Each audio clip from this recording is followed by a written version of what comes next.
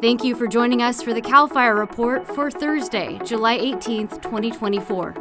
Here are the current statewide statistics for the year so far. Please be aware that all acreage and containment numbers in these reports are accurate at the time of recording, but are subject to change throughout the day. Today, there are 25 active fires burning throughout California.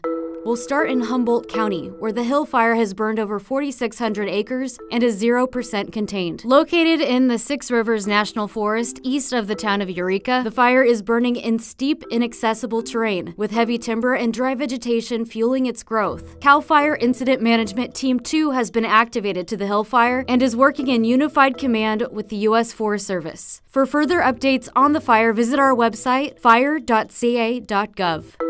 The Shelley Fire in Siskiyou County has burned 15,460 acres and is 18% contained. This fire remains a threat to homes in the area, and several evacuation orders and warnings are in effect. You can find a list of evacuation zones along with the latest information on this fire on our website, fire.ca.gov. The largest fire burning in California is the Lake Fire, located in Santa Barbara County. Starting on July 5th, the Lake Fire has burned more than 38,000 acres and is 63% contained. Though the fire is being held to control lines with no further growth expected, evacuation orders and warnings remain in effect for some areas near the fire. For further updates on this fire, visit our website, fire.ca.gov.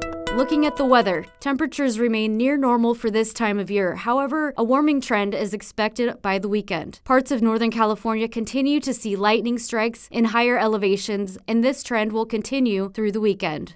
In Southern California, a fire threat will slowly increase today into early next week as temperatures warm and thunderstorm activity increases.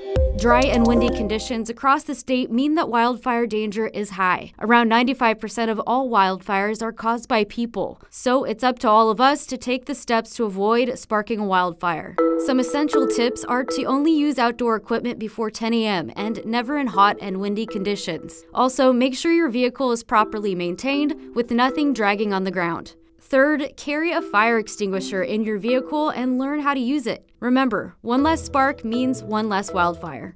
That's the latest on the fire situation in California. For the latest updates on large wildfires, visit our website at fire.ca.gov. Thank you and stay safe.